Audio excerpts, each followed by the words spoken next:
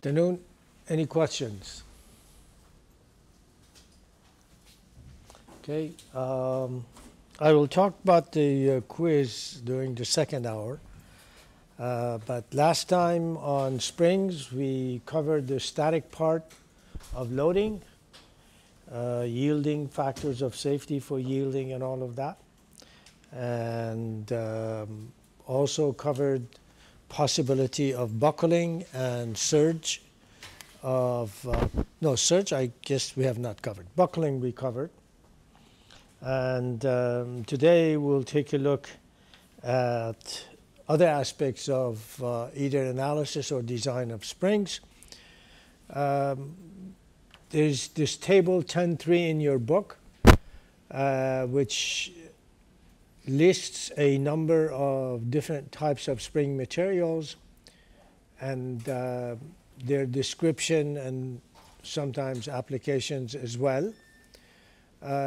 So you should read that and be familiar with it. It is nothing that you should memorize, of course, but be familiar with it. And then you have these tables 10.4 and I believe 10.5 that talk about the strength of spring materials.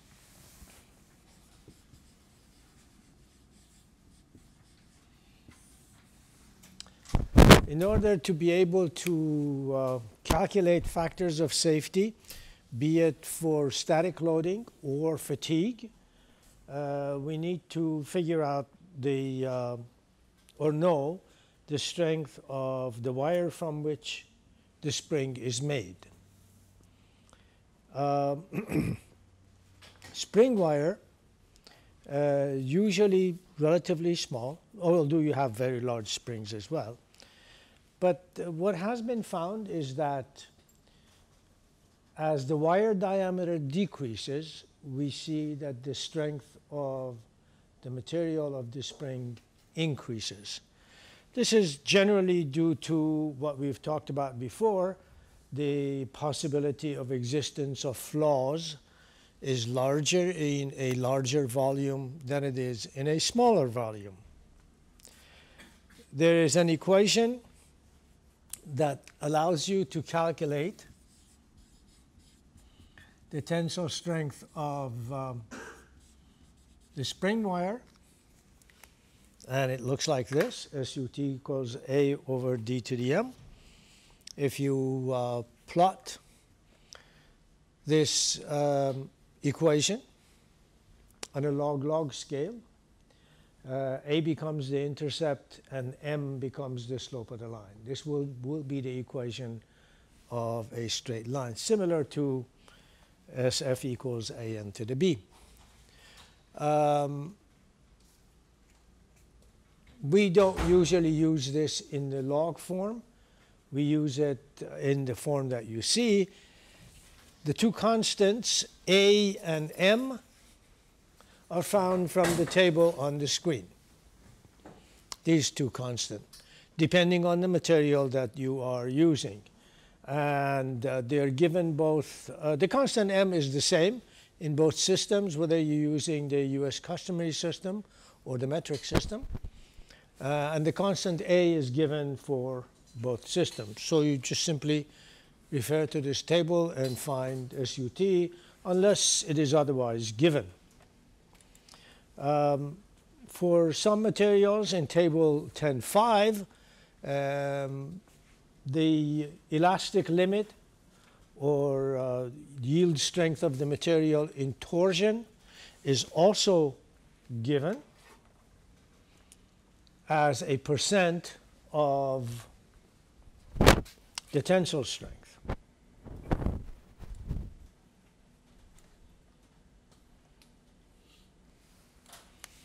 So for example, for music wire, you see that between 65 to 75 and 45 to 60, the elastic limit of the materials. And that is the percent of SUT. And if you read the caption, let's see if we can get the caption here. These are generally for peened and unpeened spring wire. Do you guys know what peening? We talked about peening here, did we not? A little bit. Yeah, it's basically what we talked about before. Also these variations in the torsion may also be due to presetting and lack thereof, because you can have a preset spring or a regular spring.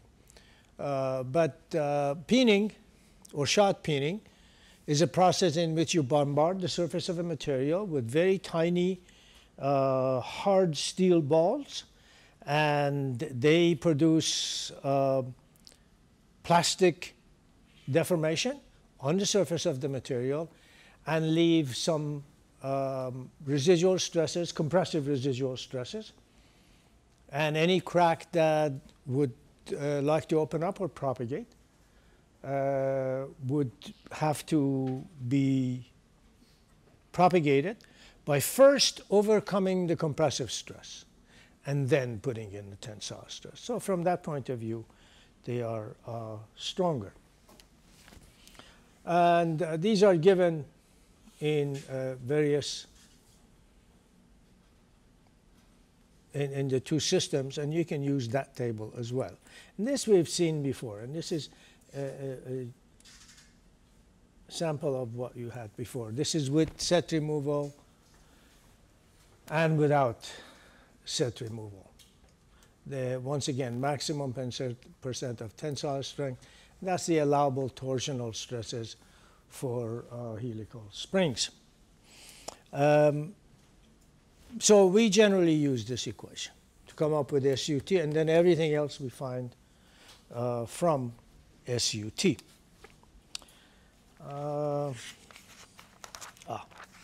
One of the things that we find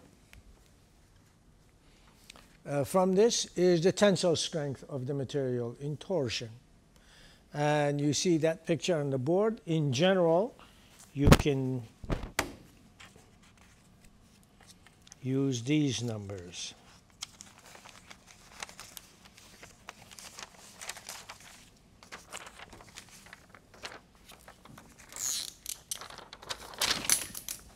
SSY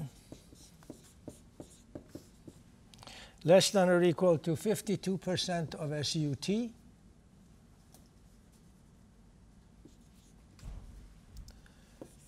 Greater than or equal to 35% of SUT. That's just the general range. So in case you have no better option, you can take an average value there. That's about 45% approximately. But it would be different depending on the treatment, whether the spring is manufactured hot rolled or cold rolled. That will have an effect on it, whether it is it contains a set removal or not, peened or not. These are just simply very, very general numbers. And your yield strength in shear, and that's, by the way, what this is, yield strength in shear, lies between these two numbers. When you design a spring, you generally don't know very much. They just say, these are the loads, and we would like this spring, for example, to fit in a hole or over a mandrel. And the loads are this, and it's going to function for so many number of cycles, for example. So you're faced with a number of unknowns, and you're going to have to make assumptions on those unknowns, sometimes more than one. And just carry out the problem and see if it works or not. More often than not, it will not work on the first try. If it does, it's probably no more than 25% of the time at best. And that's for people who have a lot of experience in design. If you just pick numbers out of the air, you won't even get that.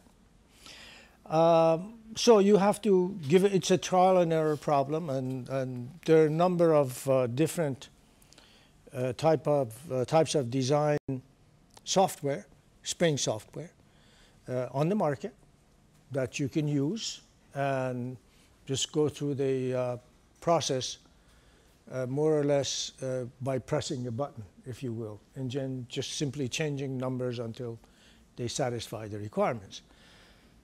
But in order to be able to change the numbers logically, you need to know what's in that software program and how it works.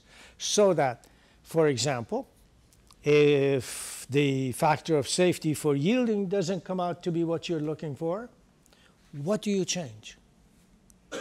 And whatever it is that you change has what effect on other things that were working before and may not work now that you've changed things? This is always a possibility. We'll take a look at a design problem today to bring all of this out.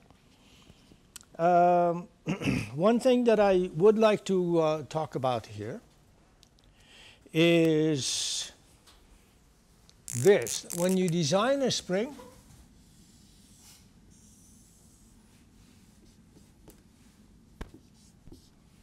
let's say this is your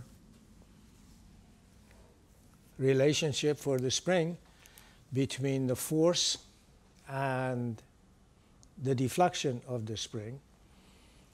The experimental equations, or the experimental points that from which we get these types of equations actually look like this. And let's say that's solid height.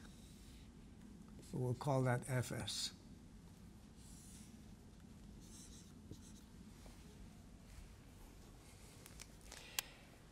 They are sort of scattered in the beginning when the load is small, and they're scattered at the end when you're approaching the solid height. At the beginning, they're scattered because the loads are very, very small, and the difference in the deflections are difficult to measure, so they're very scattered there. At the end, they're scattered because more and more coils are coming into contact with one another. You're approaching the solid height. And therefore, they're out of commission. They're not active anymore, or at least not totally active. So when you design a spring, you essentially design it for this portion,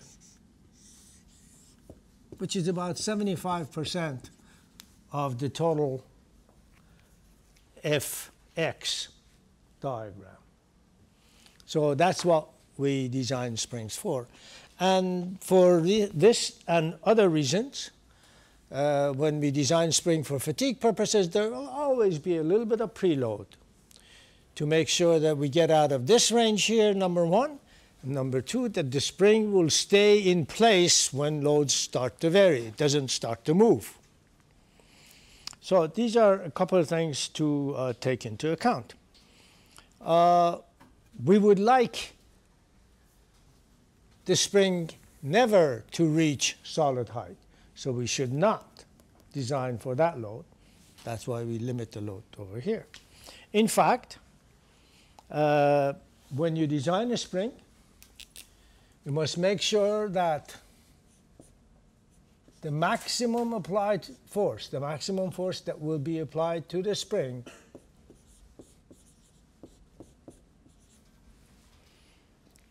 is a little bit less than the load at solid height.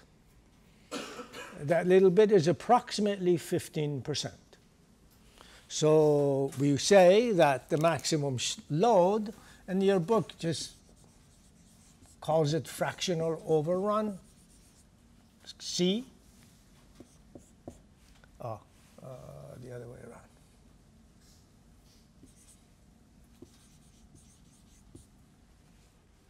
Like that.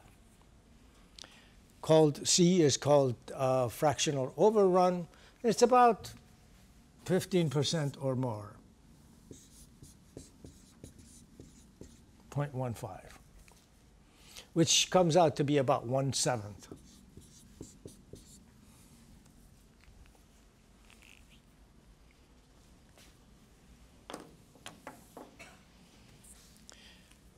So that you will read about that in the book, and that's what that means. And of course, it goes without saying that you would like the spring to never yield, even at solid height. Should someone overload it and take it to solid height, you still don't want it to yield there. So there's got to be a factor of safety with respect to that yielding process. Any questions? The next, so what you should consider in design, before I go to the next part, what you should consider in design is how the spring is going to function. Is it going to function freely inside the hole, over a mandrel? If it's inside the hole, your outer diameter is limited. If it's over a mandrel, your inner diameter is limited. And of course, you use neither one of those two in calculations. You use the mean diameter. But that can be calculated from either one of those. So if you have a hole, let's say 2-inch hole, and you want a spring to fit there, you get some tolerance, and you say maybe the outer diameter should be limited to 1.8 inches. So that'll give you a 0.1 inch clearance between the spring and the walls of the hole. And then depending on the applied loads, you have to come up with a diameter for the spring and take the design further from there. In most cases, however, we assume a value for C. Remember C? C is the spring index, and it's the ratio of the mean coil diameter to the wire diameter. We said that this value, the value of C, should be somewhere between 4 and 12. So in many instances, you're best off to assume a middle value, 7, 8, or 9, as a first try.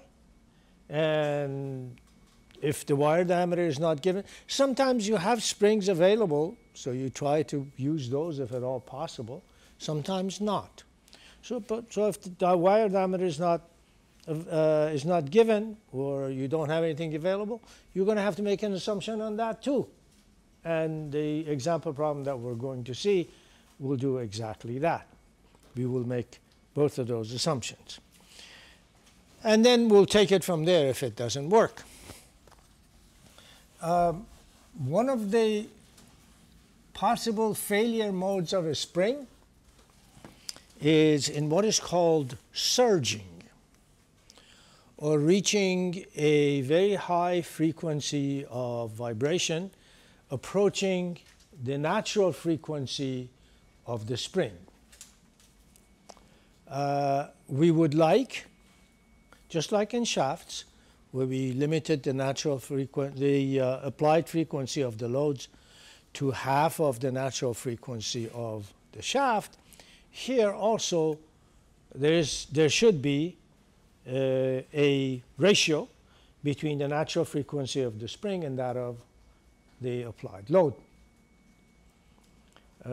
So frequency or natural frequency of springs are measured by, first they're dependent on how you support the spring.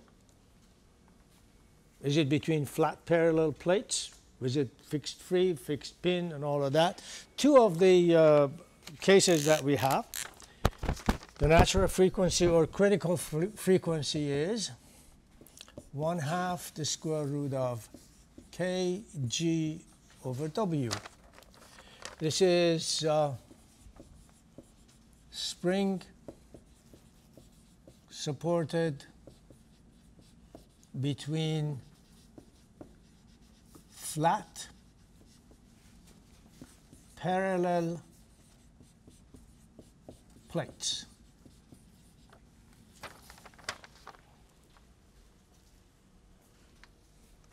In this equation, K is the spring rate or the spring constant, G is the acceleration of gravity, and W is the weight of the spring, not the mass, but the weight.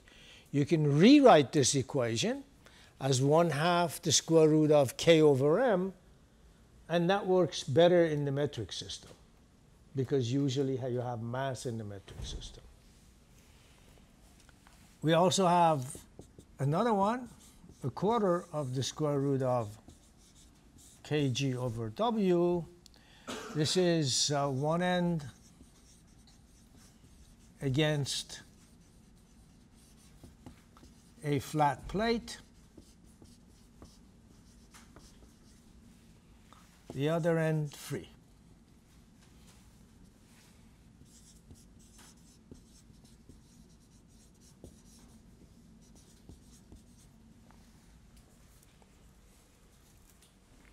Same definitions for kg and W, of course. So how do we calculate W? Of course, we can always weigh it if that's a possibility.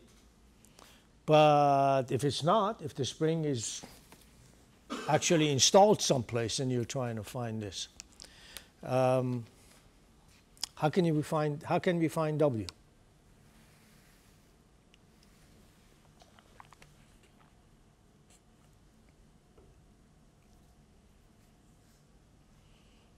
How can you find the weight of anything? I'll give you a wire and I say calculate the weight of this wire. How do you do that?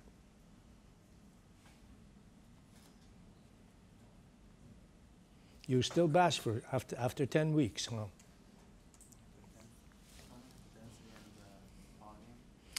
I'm sorry? You have to find the volume. Of course you have the density because you know what the material is. You calculate the volume. So how do we calculate the volume in the case of a spring?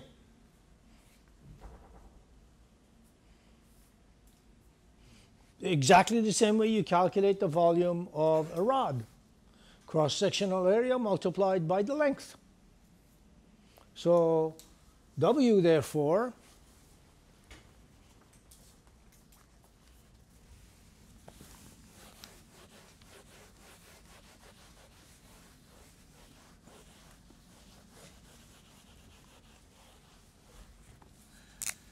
W is equal to pi d squared over 4. That's the cross-sectional area. Multiplied by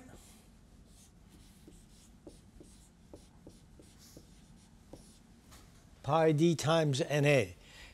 By the way, anytime we write N, it actually does mean number of active coils, even if I don't have a subscript A. The total number of coils will have a subscript T on it, always. So N would be number of active coils, but here we're emphasizing. So pi d is the circumference of one coil, NA is the total number of active coils. Multiply those two and you get the volume. And to find W, multiply it by gamma, where gamma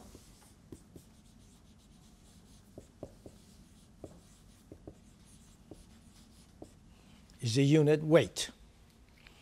If you want the mass, you can replace gamma by rho, the density of the material, and then you'll have the mass. And of course, the relationship between gamma and rho is with the acceleration of gravity g, and that's what you see in here as we switch from weight to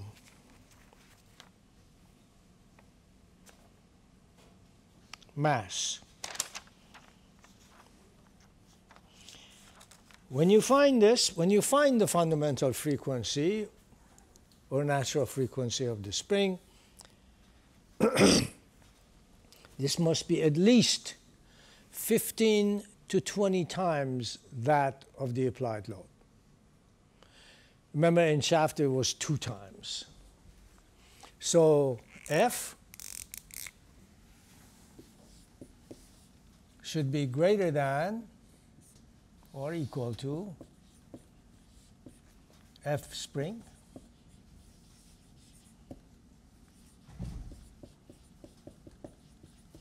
F applied.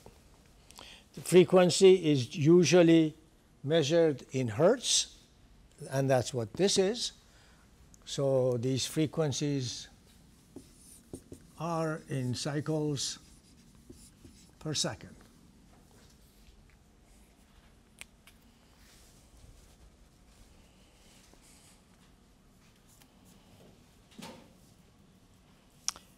Any questions? Okay. We will now take a look at fatigue loading of springs then. So this always needs to be checked, and buckling as well. When you are either analyzing or designing a spring, doesn't matter, you have to check both of those.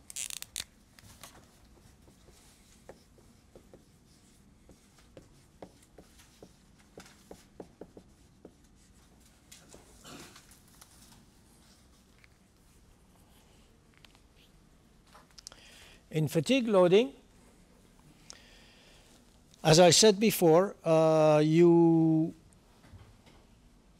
give the spring a little bit of preload, number one, to make sure that you're in the working range of the relationship between force and deflection. And number two, because you would like to keep the spring in place, so that once you move the load off, it doesn't start to move on you. Of course, if it's in a hole or over a mandrel, moving would not be a problem, but connection with the outside, with the sides of the whole wall, or with the mandrel would be a problem. So you don't want it to move very much. So they're always under a small amount of preload. Very similar to the fatigue loading that we've had before and done it for bolts and all of those guys. You calculate your sigma M, sigma A, and then you pick your failure theory, Goodman, Gerber, whatever, and do exactly as we did before. The force time diagram for the springs looks something like this. It's always a little bit of preload. It never goes, hopefully never goes to zero, the force. So that's what you would be looking at. So this would be your FM.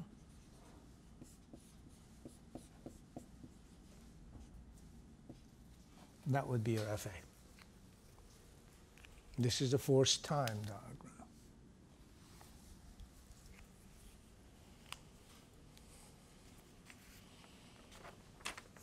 So mean and alternating values of the load are found, and then the stresses are calculated as before. KB or KW, whichever you want to use, either one will work. 8 FAD divided by pi d cubed, where FA is the alternating value of the force. Remember, we had this general equation before. Tau m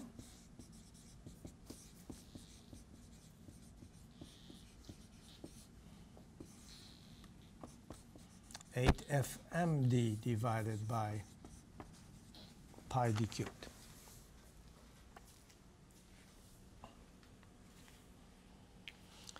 In some cases,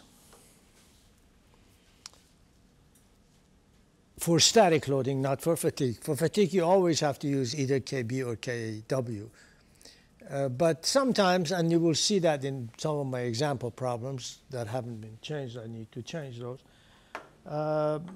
you use KS, the shear stress correction factor, and not KB or KW.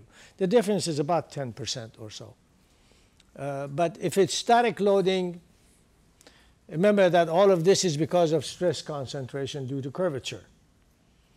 And we said in stress concentration considerations, when you're doing static loading, the stress concentration factor decreases if the material yields. Material gets stronger if it yields, therefore we might not use that. So you'll see either one of those. Whether you use it or not, it's essentially up to you. However, your book uses this, so you might as well go ahead and do just one value, either KB or KW, all the time. Now, once we find these, this takes care of the stress part of fatigue. For the strength part,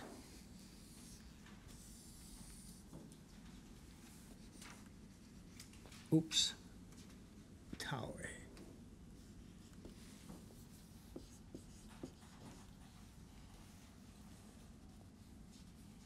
We need these two values, SSE and SSU. SSE is the endurance limit in shear. And you can calculate it from the equations that we had for fatigue, if you know the surface condition and all of that. And of course, then we're going to have to bring in the stress concentration factor too. Or you can get it from equations that relate this endurance limit in shear to the strength of the spring. SSU, the ultimate strength in shear, generally is taken at, of course, it's verified by experiment, 67% of SUT.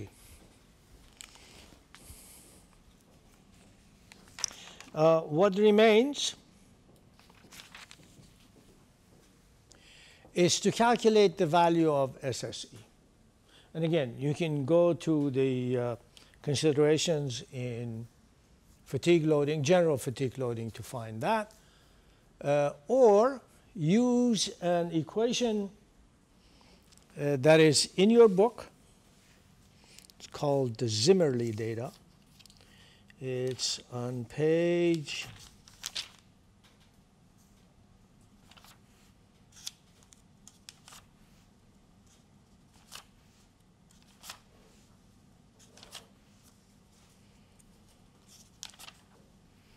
528. And there are two equations, equation 1028 and 1029. And these will give you these values. I want to show you what these values are. For two different types of wire,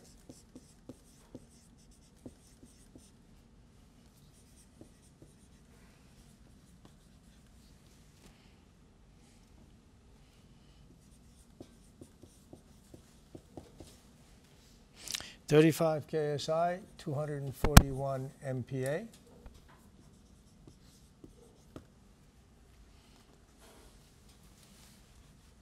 I'll do it this way.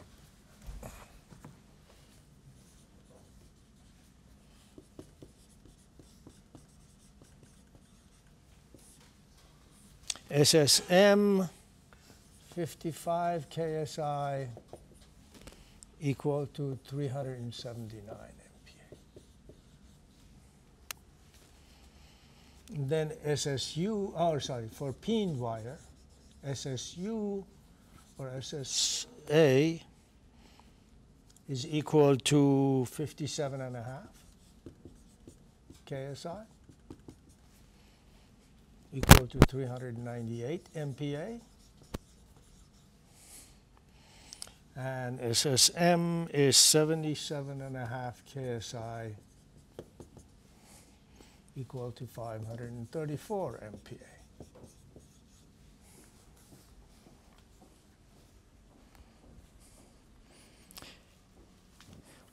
What this is If you recall, when we did fatigue in general, and we analyzed the part, and we found that under the applied stresses, it didn't have an infinite life. It had a finite life. So when we do this diagram,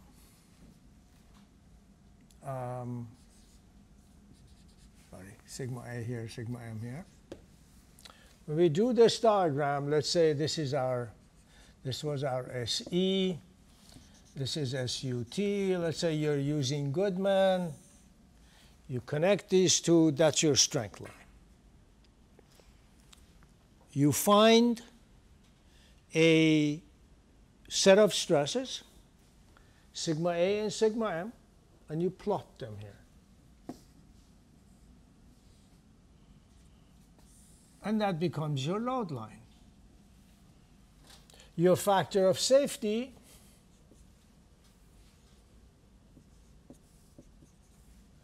is OB over OA. If that's where your point plots. Now, what if the point plots here?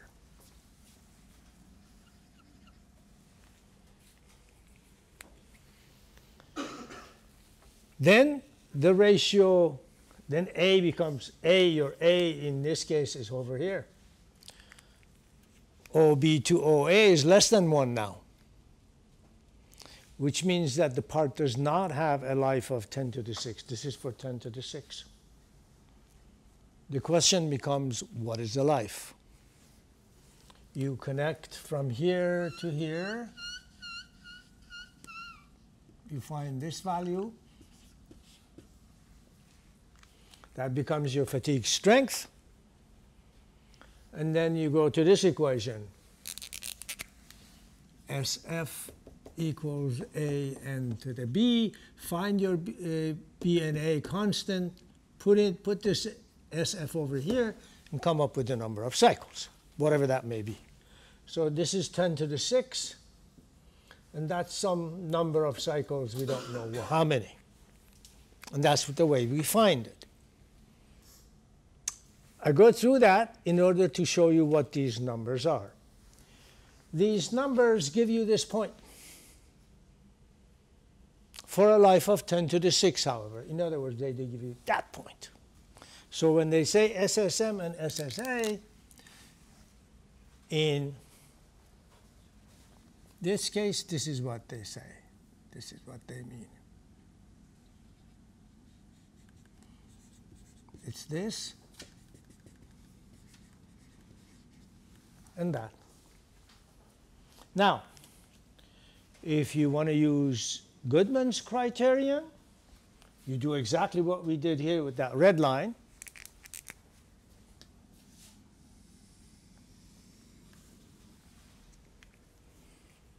And there is your SSE. That's your value. The book gives you an example using not the Goodman line, but the Gerber line. Remember that the Gerber line is from SSU through that point parabolic, and it turns out to be something like this. So this is SSE Gerber. That's SSE Goodman.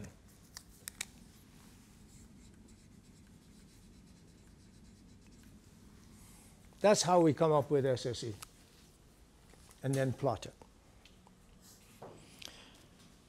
As I said, he's shown you that for the Gerber criterion, you can use it for Goodman, you can use it for ASME. If you do use it for ASME, then you need to include the yield strength.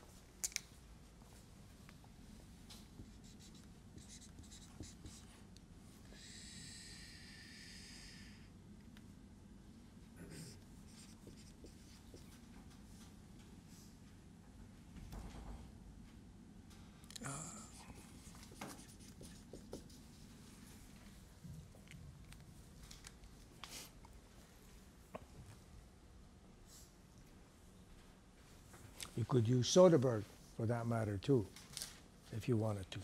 So that's what that is, and you can use it in any of these equations. In the absence of that, if you don't have access to these values, and of course you also need an equation, you can use two values which are sort of average for all of these. They're not exact by any means, they're average. And those values are these. So as approximate values,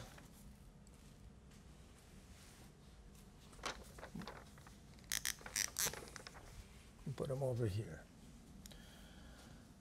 So this is from this is called Zimmerli.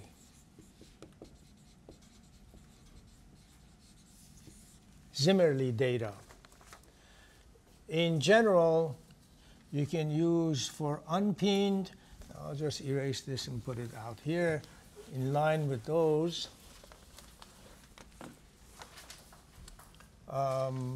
Approximate values.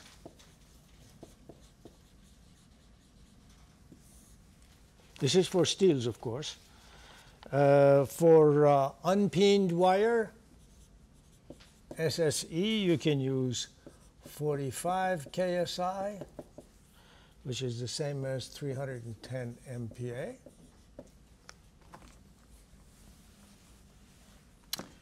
And for peened, SSE equals 67.5 KSI, equal to 465 MPa.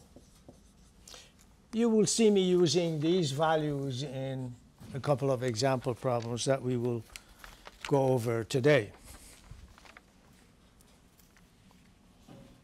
So, and we may use actually Zimmerli data to compare with those values in these problems as well. Any questions?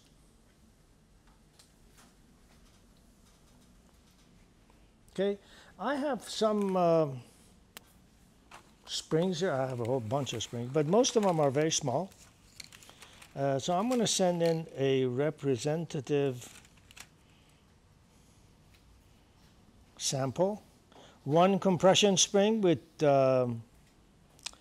squared and ground ends, and you will see how you're going to use almost one coil. One is a tension spring that we'll talk about today, probably in the second hour, and one a torsional spring, which we'll take a look at next time. So I'll just take a look at those. The extension spring, the tensile spring rather than compression spring, has been pulled too far and it's yielded and it's no longer, the coils are not touching one another. Of course, you can do that to the extension spring. They're supposed to have their coils touching one another. Okay. Any questions before we do example problems? All right. Let's take a look at this example problem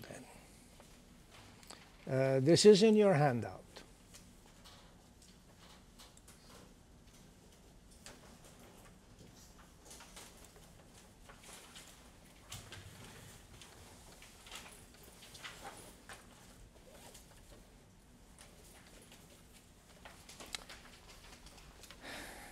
It says a helical compression spring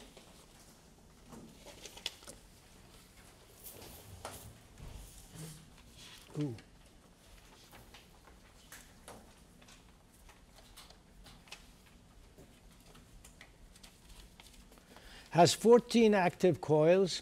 Usually active coils should be limited to somewhere between 3 and about 15 or so. So this is near the top end. A helical compression spring has 14 active coils, a free length of 1.25 inches, and an outside diameter of 7/16 of an inch. The ends of the spring are squared and ground, and the end plates are constrained to be parallel. So it's between flat parallel plates. The material is music wire with presetting. The wire diameter is fixed at 0.042 inches. So that's the wire diameter we're going to use. And the outside diameter is also given. This is not a design problem. This is an analysis problem. You don't need to assume anything. Everything that you need is here. All you have to do is to make sure that with the given forces, the spring is adequate. So you're really analyzing and not designing. Find. For static conditions, compute the spring rate, the solid length, the stress when the spring is compressed to solid height, and will static yielding occur while bringing the spring to its solid length. B, for dynamic conditions with P min equal to 0.9 pounds force, P max 2.9 pound force, will the spring experience torsional endurance limit fatigue? In other words, will it have infinite life? Torsional yielding or torsional fatigue failure, finite life. Assume a survival probability of 90%, unpeened coils, and fatigue failure based on 50,000 cycles. So first, if you're going to check to see if it has infinite lives, you have to check it for 10 to the 6 cycles, of course. And then for 50,000 cycles, you're going to have to find the factor of safety. So let's take a look at the preliminaries here, then we'll take a break and continue when you come back. The value of C, the spring index, is used a lot in our calculations. So you should find that more or less as a first step.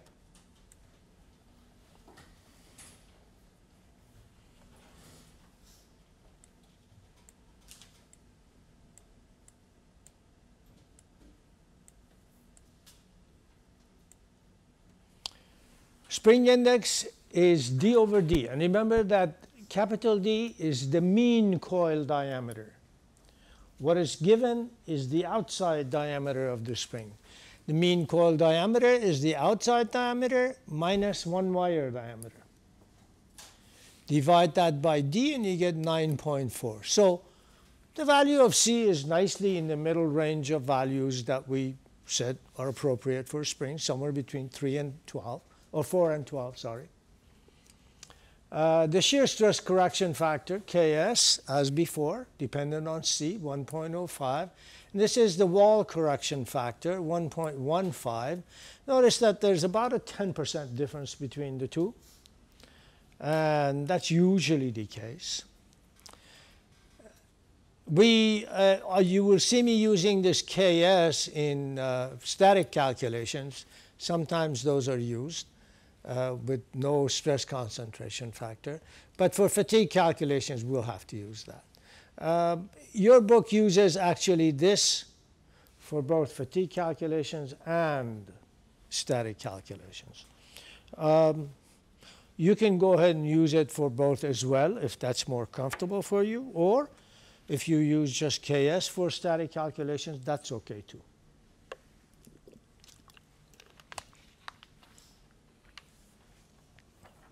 The spring has 14 active coils, squared and ground ends. That adds 2 more. So total number of coils is 16. We are doing this in order to find the solid height. We need to know what the solid height is so that we can calculate force at solid height and so on. Solid length, Ls, is the wire diameter times the total number of coils. Now, if you go to the table that's in the book, allowing you to calculate the solid length, you will see that it's probably off from this by 1 wire diameter or something, half a wire diameter, something like that.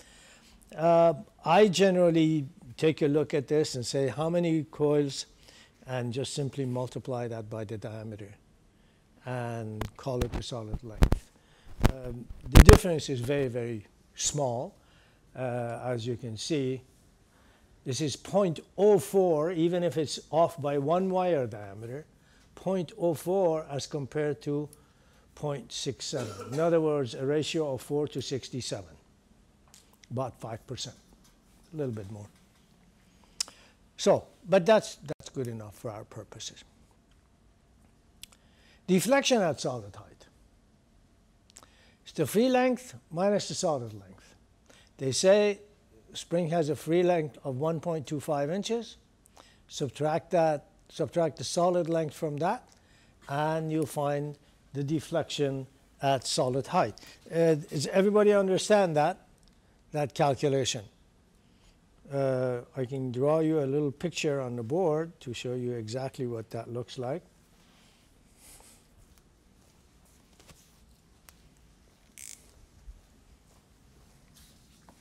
Looks like this.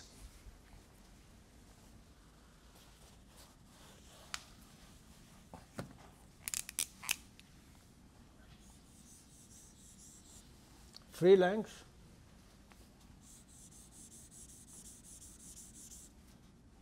Well, I guess I have too many coils there. Solid length.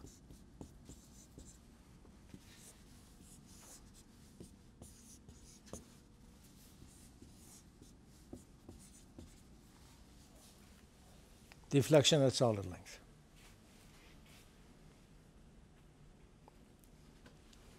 So deflection at solid length is free length minus the solid length. The force at solid length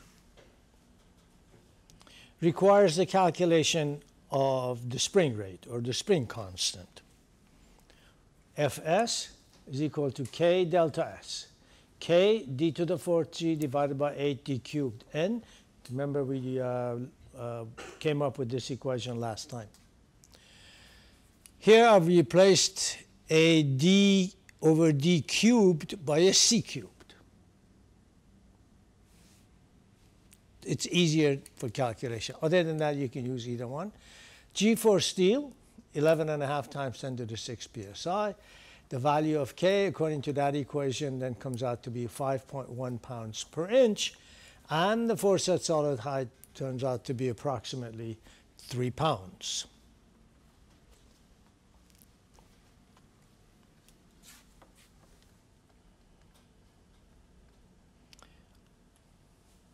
Here I've used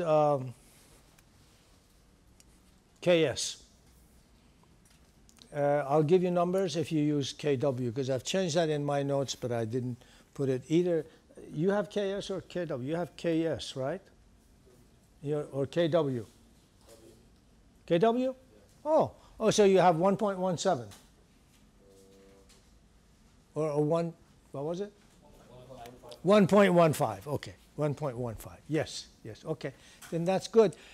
So leave it there, that's fine. This number comes out to be, if I remember correctly, 46,800? Yeah. Okay, that's fine, just leave it there like that. Sometimes we just use the shear stress correction factor, but it's exactly the same as the equation we had before. Ks or Kw 8Fs, force at solid height. This is the stress, maximum stress at solid height. And that comes out to be, in the calculations that you have, 46,800. And then we will take a look at the yield strength in shear. To do that, we need to calculate the tensile strength of the material, because the shear strength is related to that. The equation that I had on the board a while back, SUT equals A divided by D to the M, 311 KSI. A and M you find from that table. I'm taking the yield strength in shear, approximately the middle value. Do I still have that here? No. Where we said the yield strength in shear is somewhere between 35% and 52% of the ultimate strength. I'm taking the middle value there, 124 KSI. So the factor of safety against yielding is about 2.9. And notice that with 46,800, this is going to be a little bit smaller, maybe 2.5 or so, 2.4, 2.5, something like that. Still good.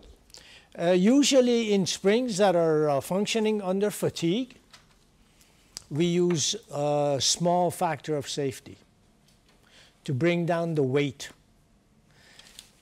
to increase, remember this equation,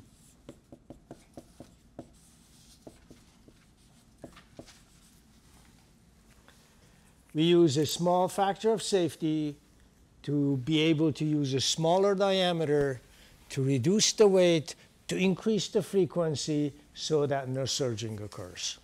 That's why we usually use very small factors of safety. This is not for dynamic loading or fatigue loading. This is static loading, and usually it's larger than the one in for the dynamic loading. That's why you see it at 2.9. Any questions? Okay, let's take a break. So we should check buckling. Of course, the problem states that you should check that. Whether or not the problem states that, that's something that you must do, regardless of whether it's asked for or not. So you remember this equation? Remember we're talking about steel. Alpha, the effective cylinderness ratio. Alpha is the end condition, just like in columns. LO is the free length, and D is the mean coil diameter. So you calculate that, and if it's less than 2.63, there will be no buckling. In this case, it is less than 2.63. That's only for steels.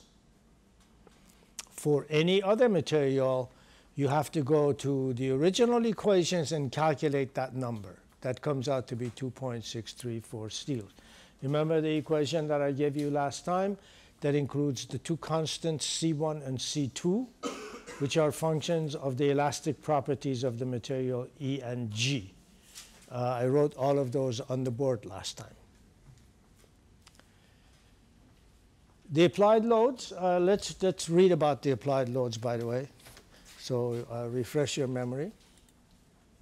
The applied loads are Pmin equals 0.9 pound force, Pmax 2.9. And we would like a survivor probability of 90%. This is like our reliability factor. This is from a different book, this problem is, and some of the nomenclature and symbols are different in general in all books. For example, what we call K, the modifying factors in your book, this book calls C's.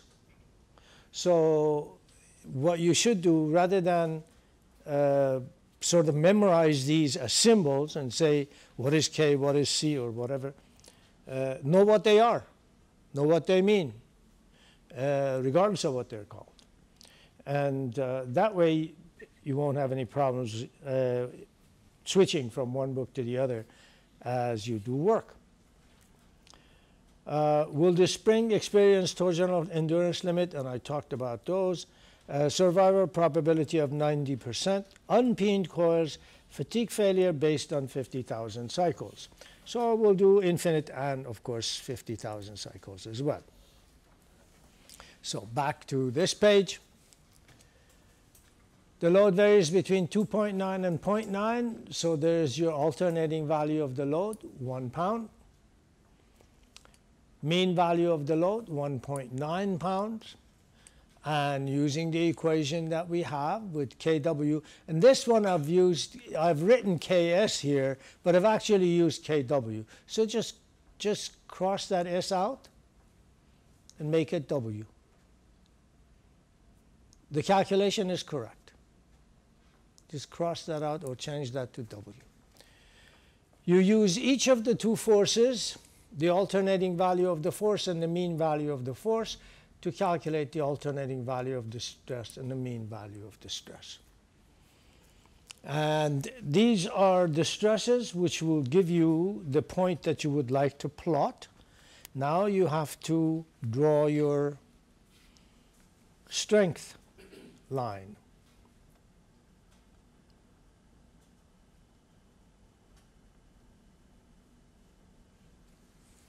Here, this is unpeened wire.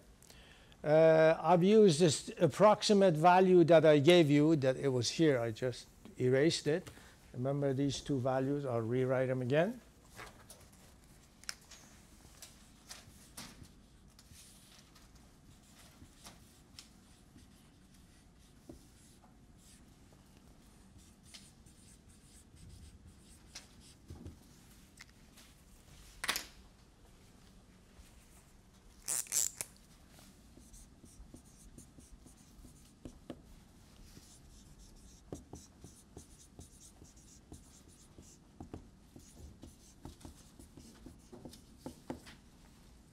That's what I'm using.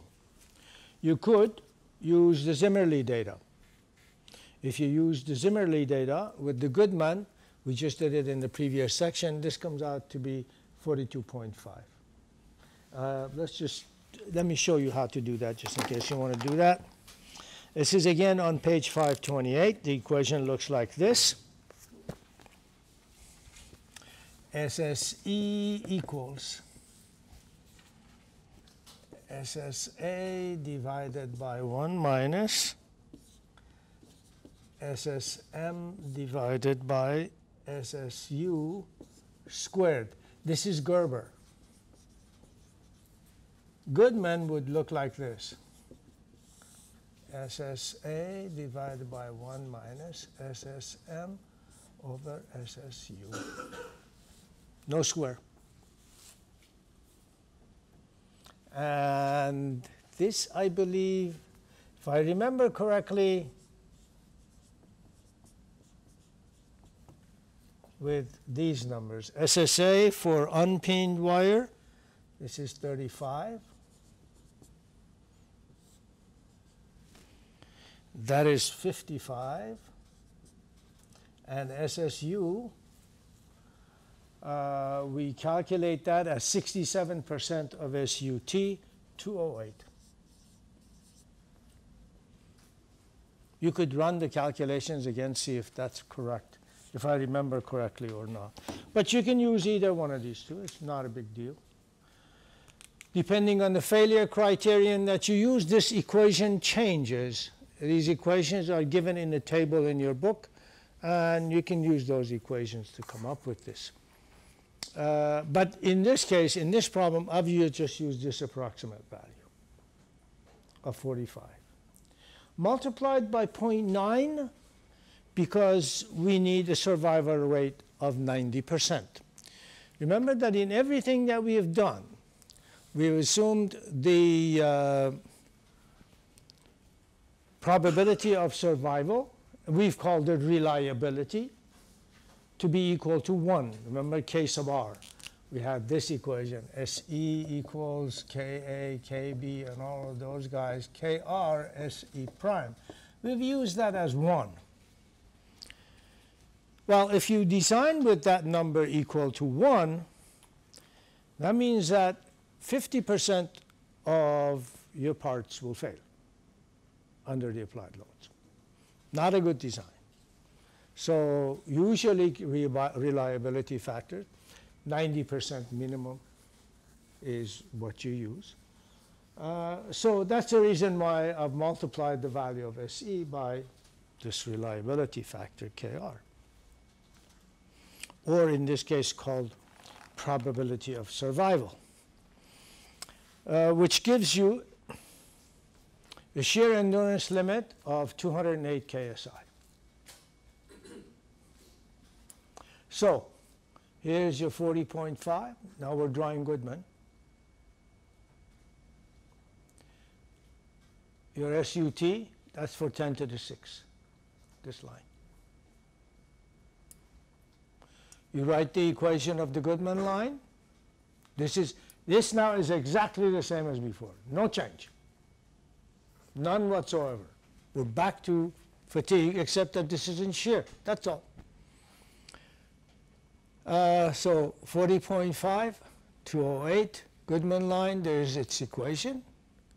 Load line, well, you have the two stresses. 15.7 is tau A, 29.8 is tau M. There's SA over SM, that's that line. Solve the two together, you get SA, this. It's actually, all of these should have a subscript S under them. Do they have them in your notes or not? You should put the subscript S here. All of these are in shear, so S before A here, S before M there, the same here, the same there, and the same there. So these all should read SSA, SSM, and so on. So SSA comes out to be 29.6 divided by sigma A, 1.9 factor of safety for fatigue. So this should be okay for infinite life. But let's calculate it for 50,000 as well, because that's what they are requiring too. And before that, we say torsional yielding should not occur because the spring doesn't yield by the time it gets to solid height. So if it doesn't yield by the time it gets to solid height, it's not going to yield. Factor of safety should be somewhat higher. For 50,000 cycles,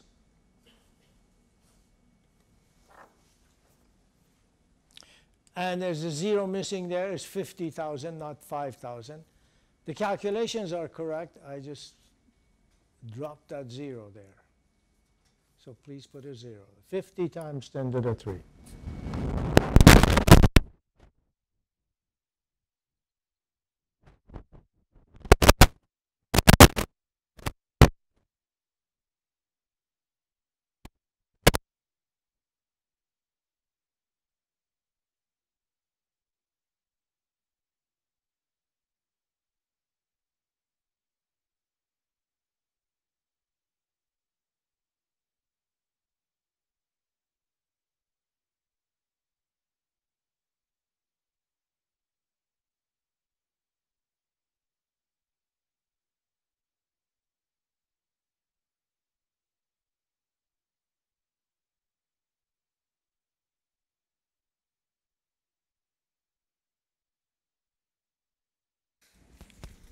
Okay, good.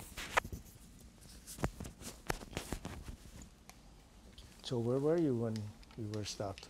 What was I talking about? Go back to the graph, yeah. Okay. Okay, then we're good. So fatigue analysis for a limited number of cycles or limited life as opposed to infinite life is done exactly as from the equations that you have for fatigue, with one exception. That exception is that in the SN diagram that we looked at when we talked about fatigue, this being 1, this being 1,000, and that being 1,000,000, we had this.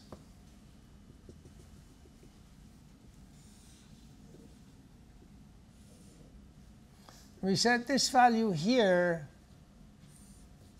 is SUT. Remember that? F was a factor that you found from that graph that depended on the tensile strength of the material, FSUT. And we wrote the equation for this line, high cycle fatigue. We used this FSUT. And usually that FSUT was somewhere between 0.7 and 0.9. In shear fatigue, in fatigue under torsion, if you will, this value of F is closer to 0.72 than it is to 0.9 or 0.85 or anything like that. So I have that little mark there too to tell you that where that number comes from. It is from here. The value of F equals 0.72 in shear. So with that, we calculate A and B, put it into this equation. SSF is 71.5. And again, remember what that is.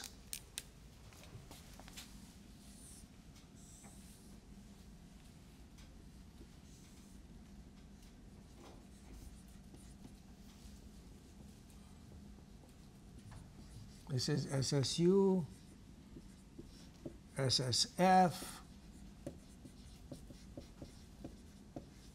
50,000 cycles. That's with sigma A and sigma M on the axes. That's the Goodman line. So that's why we calculated that, because we need the line for 50,000 cycles, not 1,000,000 cycles. But other than that, everything else remains the same. The only thing that has changed now is this value, and that replaces SSE. Everything else remains exactly the same. And of course, you should get a factor of safety larger than 1.9, because this is now for 50,000 cycles and not 1,000,000 cycles. Any questions? Okay. Let's take a look at another problem.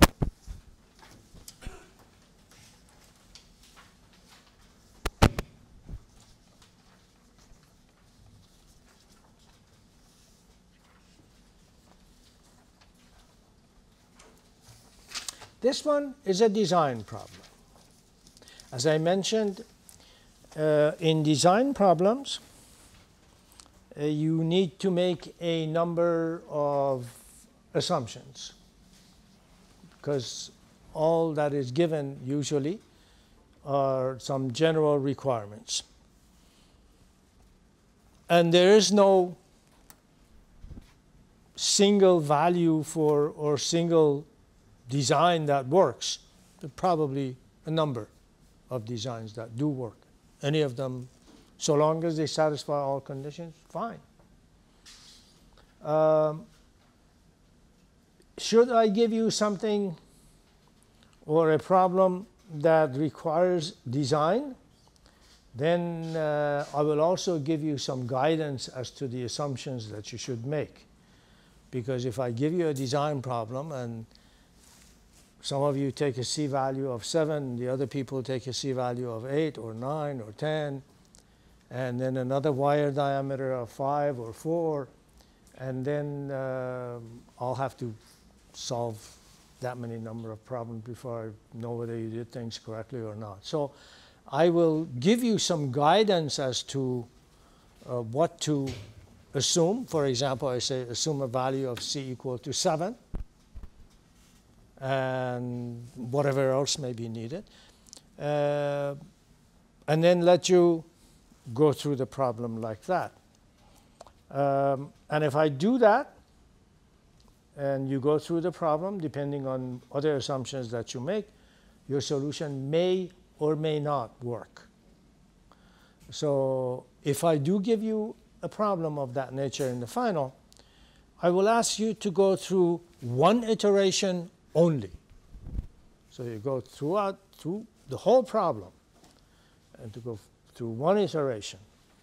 And if it doesn't work, okay, it doesn't work. You don't do it again, because you're not going to have time to do that.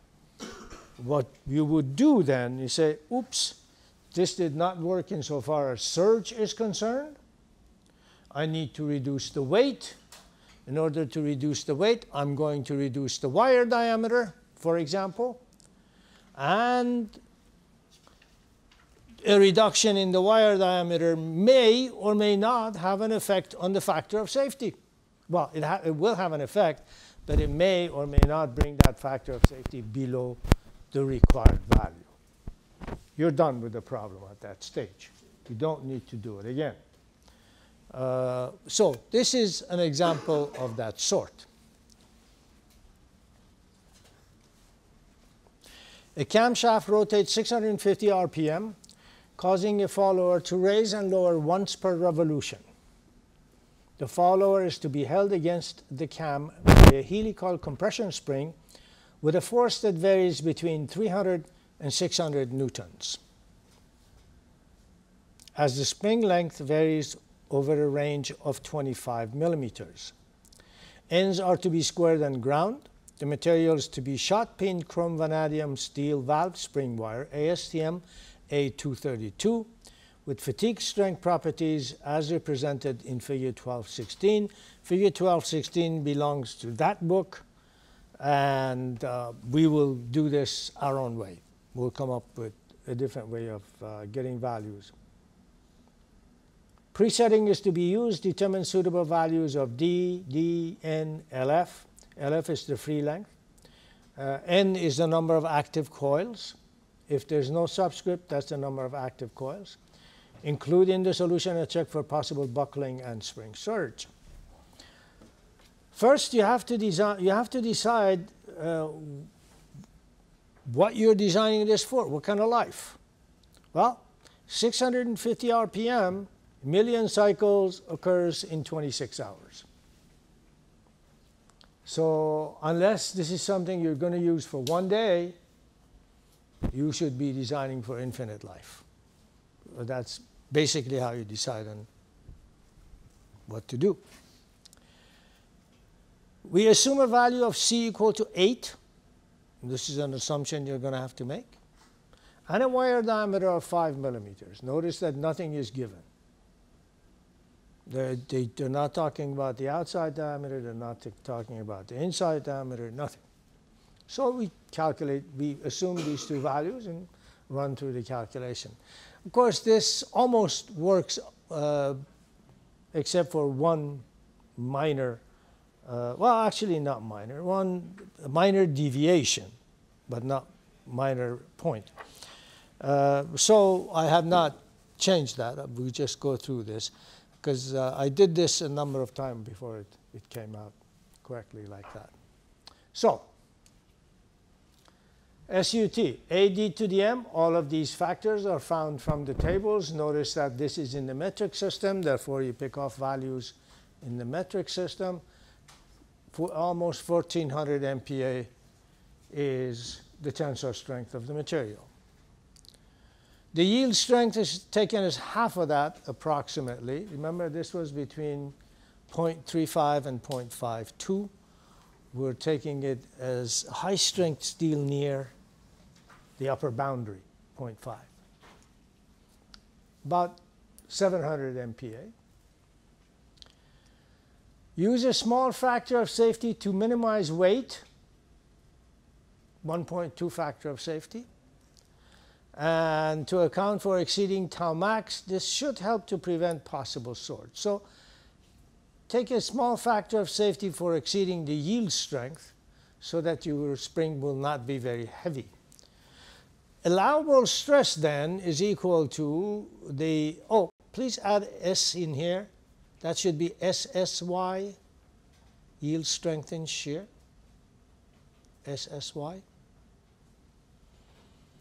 Allowable shear stress is the yield strength in shear, 697, divided by a factor of safety of 581 MPa. This is now the allowable stress.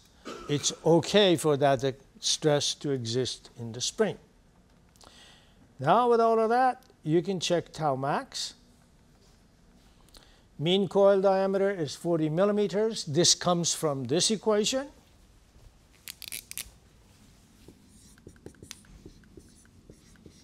We assume that to be 8 and assume that to be 5. Therefore, mean coil diameter is 40 millimeters. K is 1.05. This is Ks, by the way. This is C plus 1 divided by C. And, okay, sorry, 2C plus 1 divided by 2C, 1.05. And I believe in your notes as well, I've used 1.05 here. Is that correct? Yeah. This is using Ks rather than Kw or Kf, or Kw or Kb. If you use those, this will be about 10% higher, so it'll be about 560 it will still be, actually I think I have it in my notes. So rather than guessing at it, I'll give you the number.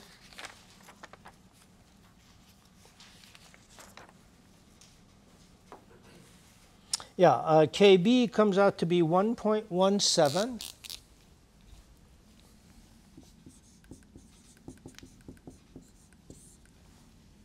And tau max, you want to write that next to it, that's fine. Tau max comes out to be 572 MPa.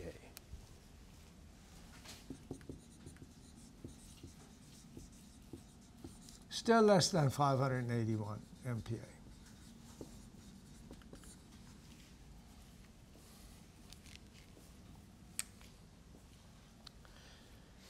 Number 4, spring constant. And here's where you should read the statement of the problem carefully. It says that force that varies between 300 and 600 newtons as the spring length varies over a range of 25 millimeters. They're effectively giving you the spring rate. So the difference is 300 newtons. Due to that difference, the spring deflects 25 millimeters. The force rate is 12 newtons per millimeter. So that's the spring constant, or spring rate. G for steel, 79,000 MPa. And then we go to this equation. I should write that equation. You could write that equation next to this right over here. It's this equation.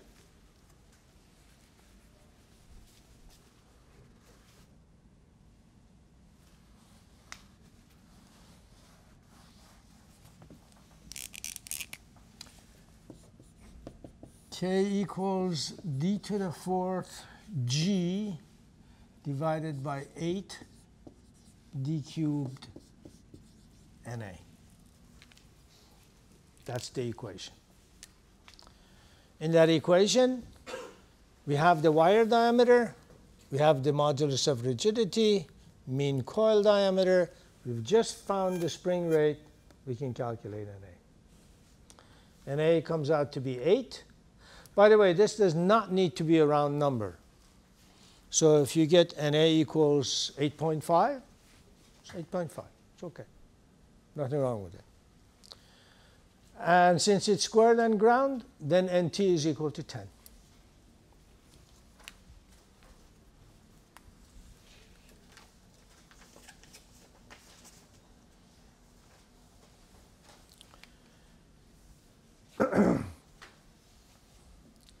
We need the factor of safety at solid height to see what stress is applied at solid height. The solid length is no total number of coils times d, so 50 millimeters. The free length is the solid length plus the deflection at solid length. That picture that I had there before, this is the same equation. The free length is the solid length plus the deflection at solid length. And the force at solid height, we will assume that to be 10% more than the maximum. Now, this is a little bit less than the approved. Remember, this is this.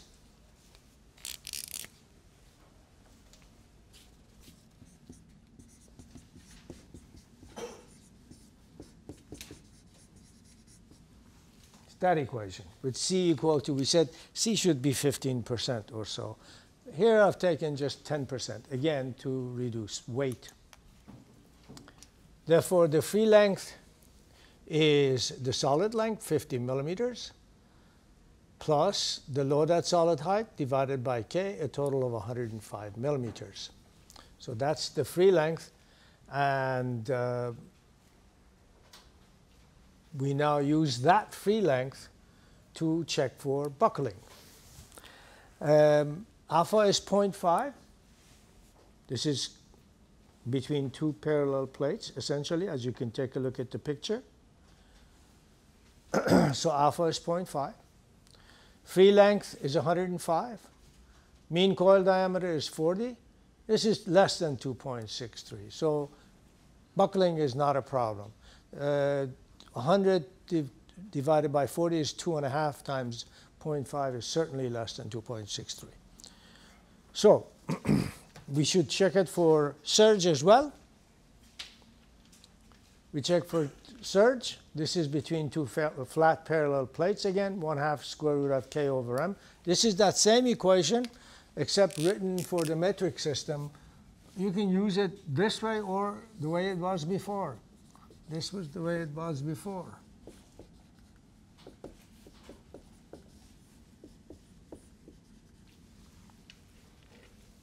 W divided by G is m. It's weight versus mass. Same thing. There's K. There's G. I'm calculating, I'm coming up with weight. Actually, I've used this equation. Even though I show K over M, I've used that equation. There's G. That's 9.81, but in millimeters per second squared, not meters per second squared. Pi d times the number of active coils. Pi d is the circumference of a coil times the number of active coils. Cross-sectional area of the wire and multiplied by the unit weight of steel in the metric system. That's W, the unit weight. That's gamma, the unit weight of steel. So gamma is 76 times 10 to the minus 6 newtons per millimeters cubed. According to this equation, F comes out to be 140 cycles per second. This equation is all in cycles per second, or hertz. 625 RPM is approximately 10.4 cycles per second. So the ratio is 14 almost. And the recommended ratio, minimum recommended ratio, was 15, remember. This is a little bit less than that, and this is one point in the design that doesn't exactly check. You can go back, since you have good factors of safety in yielding and fatigue, and reduce the length of the spring. You'll see the factor of safety in fatigue in just a minute. So fatigue,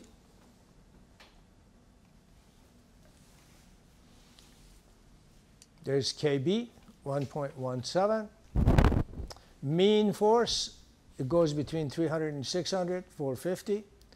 Alternating force, 150.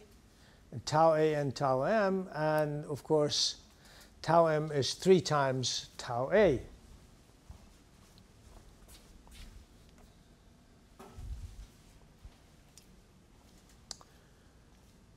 So tau M 3 times tau A. SSE 465, again I've used this. This is peened. Oh, I have these switched.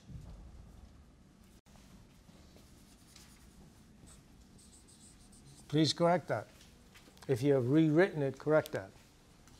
Unpeened must be less than peened. It can't be more than peened. This is peened wire, and that's 465 MPa. So that's what I'm using. You can, once again, use the Zimmerli data. SSU, 67% of SUT, 935.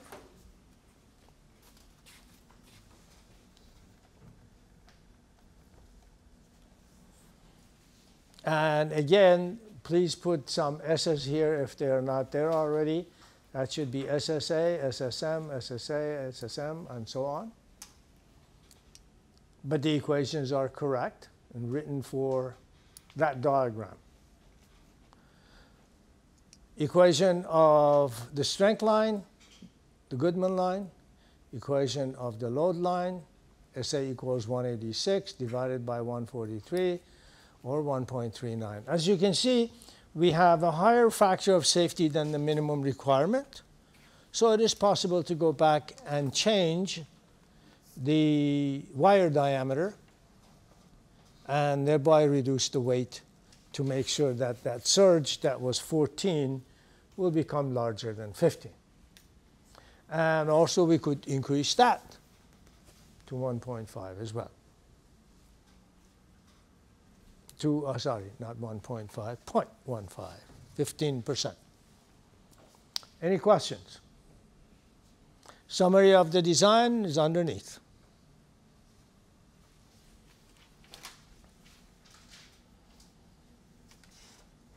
So let's take a quick look at tension springs.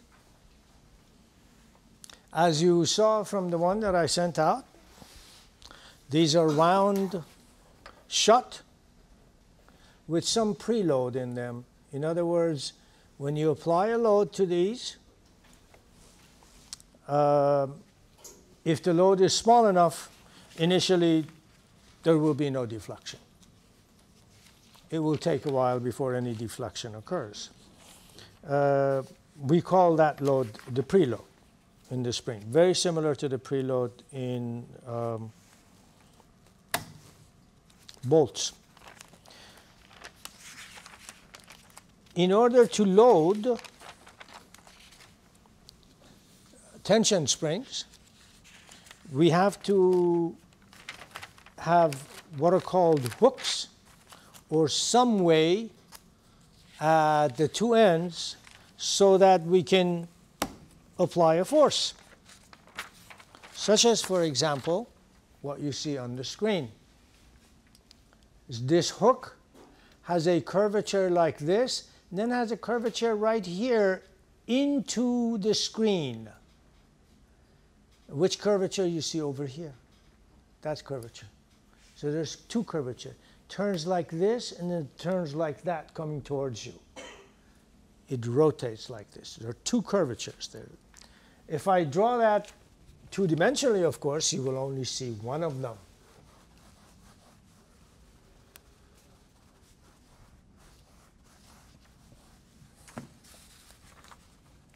But I'll do that just to show you what we mean by all of this. So it has to have these hooks so that you can apply a force here and a force there. And usually the hooks are of the same size, not different size. Although you can have them different if you wish. Therefore, if you have something like this, then a section like this will be under bending and axial load. You have to calculate the stresses here and make sure that they don't go beyond the yield strength of the material with some factor of safety. Take into consideration the stress concentration due to curvature. And of course, there's a direct or axial stress as well. So sigma bending, this is at B, as you are taking a look at the screen, the spring that I have here, is equal to K bending times 32m divided by pi d cubed. K bending, stress concentration due to curvature, plus 4f divided by pi d squared. The axial stress. That's the total stress in the material. The value of, and M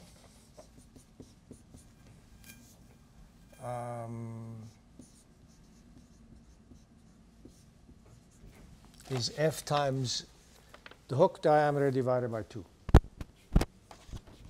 In other words, F times the radius of the hook, that distance. The value of KB, the bending stress concentration factor, is 4C1 squared minus C1 minus 1 divided by 4C1 times C1 minus 1, where C1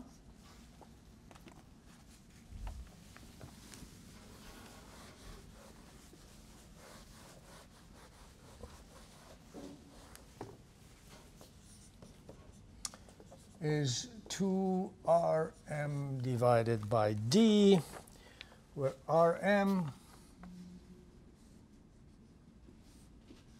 is this distance, mean hook radius.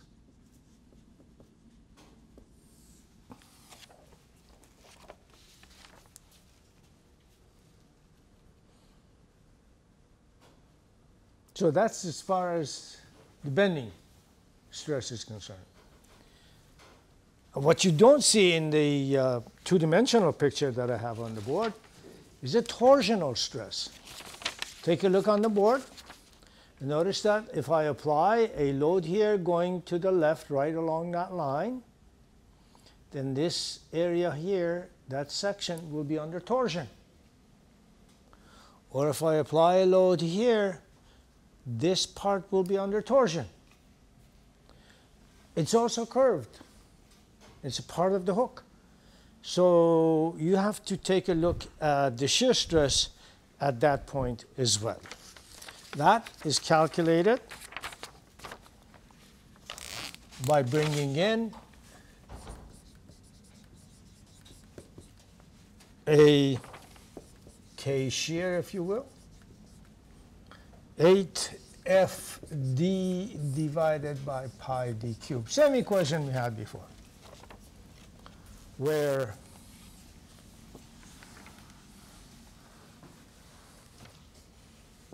K shear is equal to 4C2 minus 1 divided by 4C2 minus 4.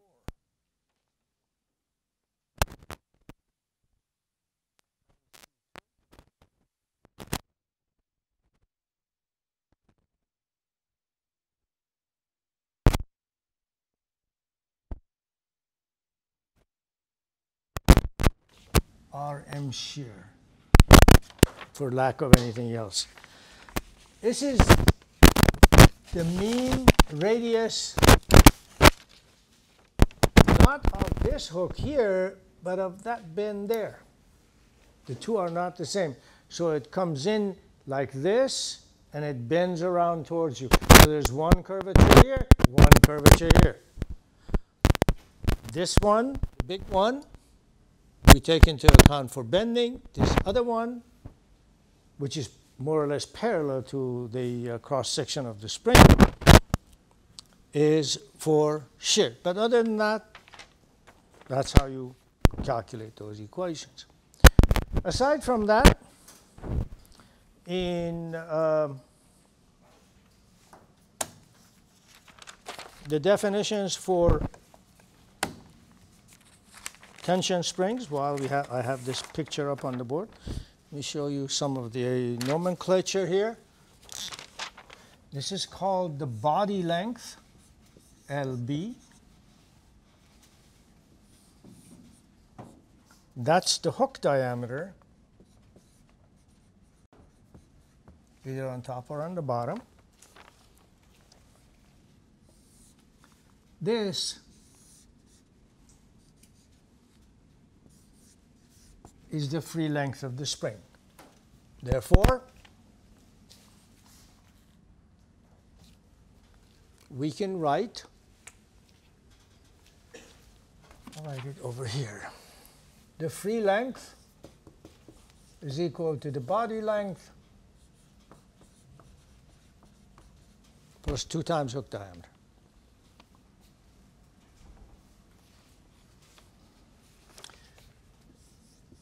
The body length is calculated from this equation.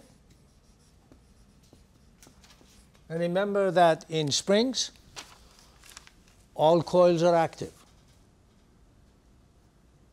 There are no inactive coils. There are no dead coils.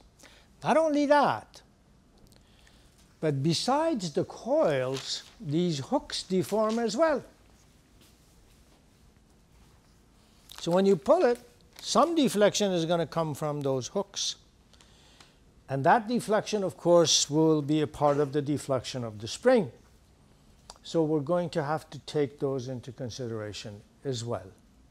We convert those two parts of the two hooks into active coils using this equation.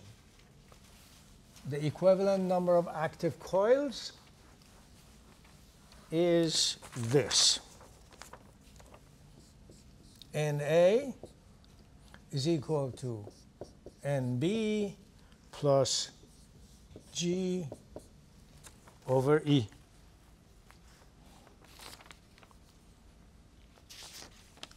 NB is the number, this is the number of active coils, NB, number of coils in body. In other words, in the length LB.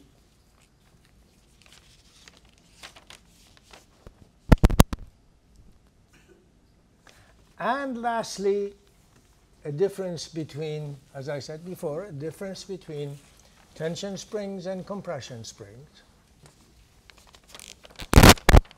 is the force deflection diagram.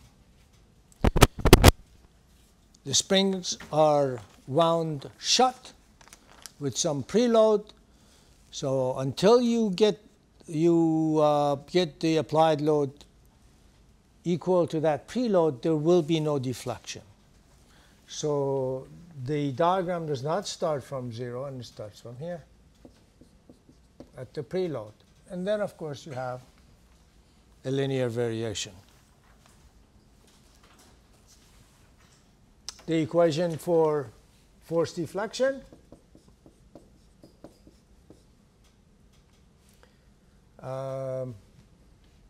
F equals Fi plus K times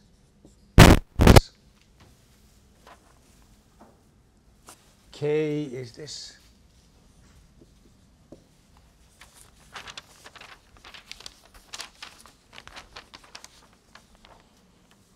So that's the equation for tension springs. Other than that, everything is the same as compression springs. Tension springs are they're in torsion, except that in compression spring, the torsion was produced by a compressive load. It's now produced by a tensile load. All that is changed is the direction of the shear stress, not the magnitude. Everything else being the same, of course. So the equations are the same. The analysis will also be the same. Any questions? Okay, I'll see you on Thursday. I'll talk about the final on Thursday as well.